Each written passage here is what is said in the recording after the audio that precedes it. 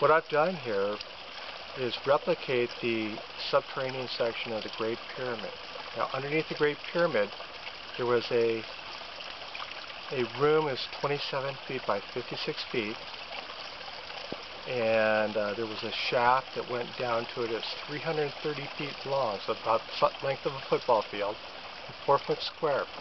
And so what I did was replicate the shaft and the room and the water supply, which would have been the moat, because there's a moat around all the pyramids, and this one, and there was also a water supply from the ancient Lake Moeris, which was uphill, so the water just gravity fed through tunnels that have proven to be existed down to the moat, and then it just gravity fed.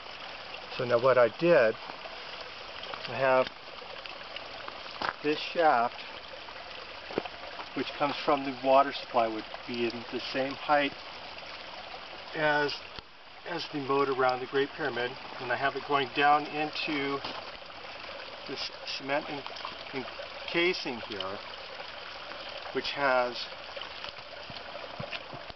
the subchamber room, it has this assembly in it, which has input shaft, and it has an output shaft. This is the output. It also has a line that drops down through the middle, and then down to about 2,000 feet down to the Nile River, which was at a little bit lower elevation. It was in front of the Sphinx temple, and that was directly in front of the Sphinx. So this pipe here is the pipe which would have gone down to the single valve, the wastegate valve that was in front of the Sphinx temple that went into the actual Nile itself. So this room is in here at this elevation, and it was just put in concrete because I had so many problems with the fiberglass models breaking. So I'm going to go start this up, and this is the same equivalent as down to the Nile.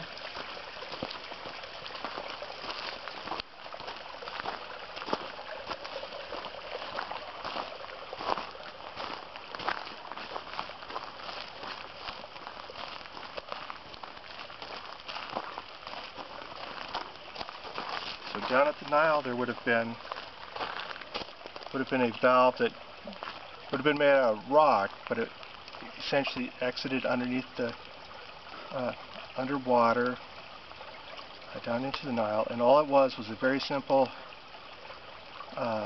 sliding valve, which when water went by it caused the valve to slam shut, and that creates a shock wave.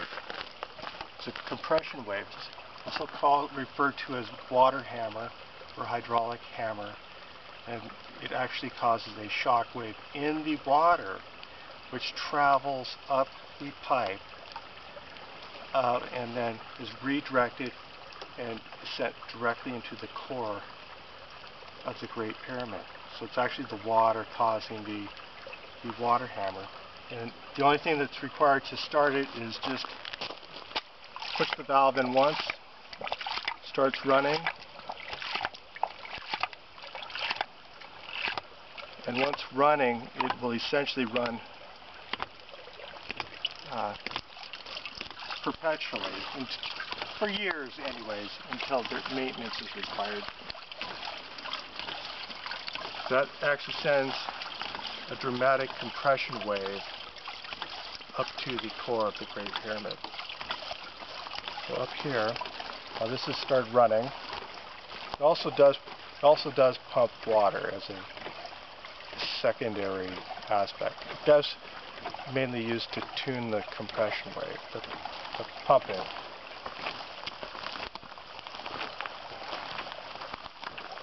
So up here,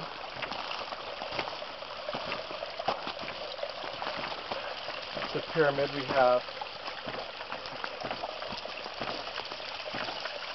well, this was at the Great Pyramid was a room which is called the grotto and the well shaft. Some experts believe it was put in after the fact, and some say that it was at the same time the Great Pyramid was built. So I did add it just to show that it does run with it. But generally I actually turn it off. So I'm just going to turn off a valve that shuts it off. And that changes the amplitude, the intensity, and of the compression wave and the rate. Now this is the output line here, and you see it causes it to shake. And that's just the water compression.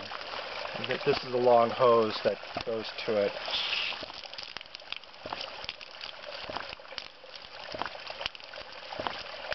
So this water would elevate to the top of the Great Pyramid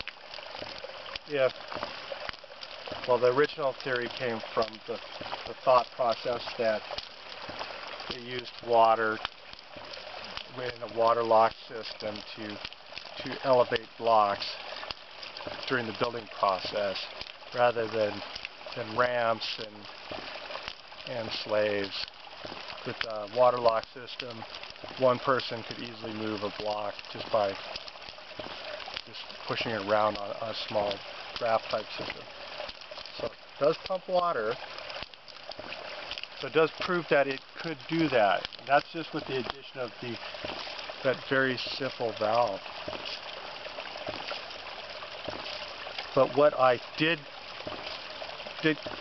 realize after knowing Chris Dunn's work, he had surmised that there was a compression wave that came from the subchamber and caused the King's chamber to resonate. And he believed that there was some sort of machine that was in that room. And then after this ran, it became quite apparent that that machine was actually just a hydraulic pulse generator. So it caused the King's chamber to resonate, and it would do it quite dramatically. Now what I'd done to demonstrate that I'm going to shut off the pumping, to demonstrate that it actually creates shock waves. I actually put a bowl of water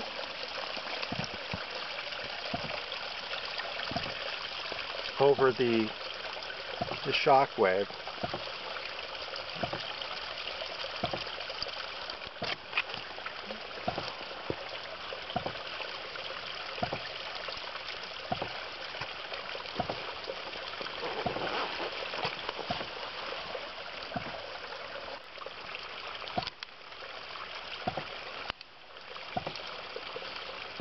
So that shows that it does create a compression wave which would have resonated the King's chamber.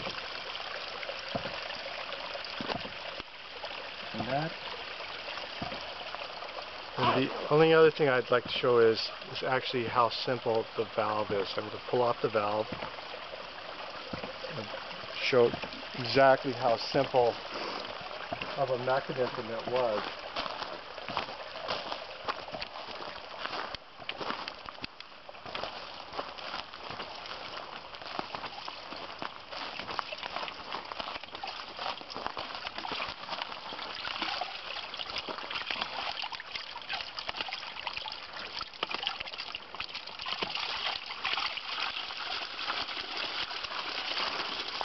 All this valve is, this is actually just a plunger valve. So when water starts flowing by it, it causes enough drag to cause it to slam shut and cause the water to compress, and that compression of the water causes a compression wave, which is a shock wave. It causes a compression wave, and right after that, it causes extreme low pressure rarefaction wave, which sucks the valve back open.